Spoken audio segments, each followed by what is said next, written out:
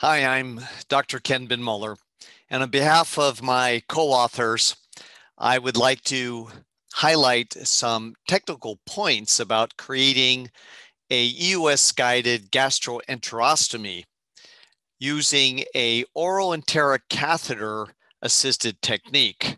So I'm going to abbreviate oroenteric catheter, OEC, and for this procedure, we use a 15 millimeter Lamb's lumen-opposing metal stent.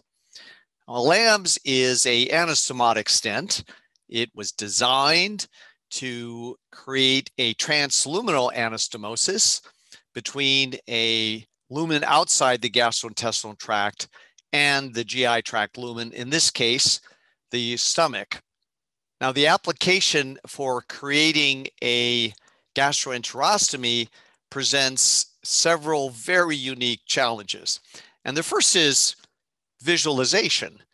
The small bowel is often filled with some air, and that air creates echogenic artifact. It makes ultrasound visualization difficult. In addition, the small bowel is very mobile. It is constantly contracting and shifting its position. And there are multiple loops of small bowel. How do we know that the loop of small bowel that we see is that segment that we want to target for our gastroenterostomy? The lumen of the small bowel also is limited in diameter to just a couple centimeters. So we're going to need to dilate that lumen or distend it to place a Lamb's, and we need a runway of about 3.5 centimeters to be sure that the distal flange is deployed fully inside the lumen and not outside of the small bowel. So placement of an OEC prior to creation of the gastroenterostomy addresses these challenges. So we start the procedure with the gastroscope, and through the channel of the gastroscope, we place an oroenteric catheter downstream from the obstruction into the small bowel. And we will place that over a guide wire because we need the guide wire to straighten out the pigtail end of the OEC. We can place that OEC up to the level of the proximal jejunum. If we're not able to get through the stricture with our scope, then we'll do that under fluoroscopic guidance. Then we remove the gastroscope, leaving the OEC in place.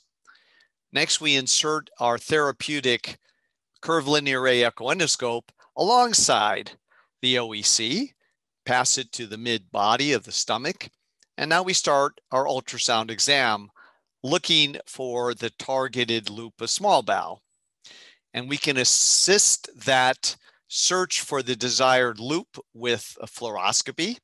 And through the OEC, we can inject contrast. So this allows us to confirm that our echoendoscope is in proximity to the desired targeted loop of small bowel. And we can see the OEC on ultrasound very well because it is echogenic. The next step is to create the gastroenterostomy. We need a lumen diameter of at least 3.5 centimeters. So with rapid infusion of fluid into the small bowel, and a water pump is best used for this, we can achieve that distension, and we can also remove any air bubbles that may be impeding our visualization. Once we have the desired lumen diameter, then we can use the electrocautery enhanced delivery system to gain access to the small bowel and immediately deploy the distal flange of our Lamb's. This is a one device, one step technique. It minimizes any risk of leak because the sheath itself will plug up or seal off the perforation that we've created into the small bowel. There's no over-the-wire exchange. After the Lamb's is deployed, we can dilate the lumen of the Lamb's then we can actually drive a scope afterwards through the lambs into the afferent and efferent limbs of the small bowel. So we have used this standardized technique over the past 4 years. We've treated 42 consecutive patients. In all patients, we could successfully insert the OEC to the proximal jejunum, and we were able to deploy the lambs successfully in all but one patient. On follow-up, symptoms of gastric outlet obstruction resolved in all but 3 patients. Of 28 surviving patients, the mean duration of symptom relief, the ability to maintain oral intake, was 5.4 months.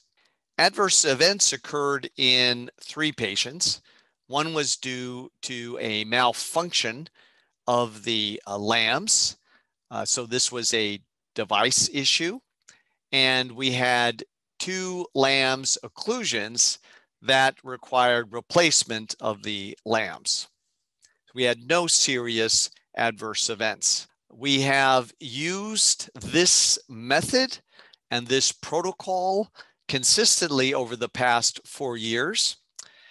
A gastroenterostomy has now replaced placement of a tubular stent for the treatment of gastric outlet obstruction in our practice.